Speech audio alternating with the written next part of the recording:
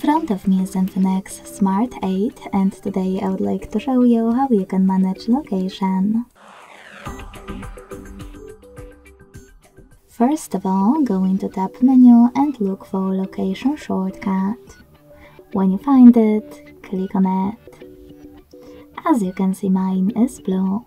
That means that location is on, so to turn it off, hit the same tile. If you want to, you can also go into Settings and look for Location section over here.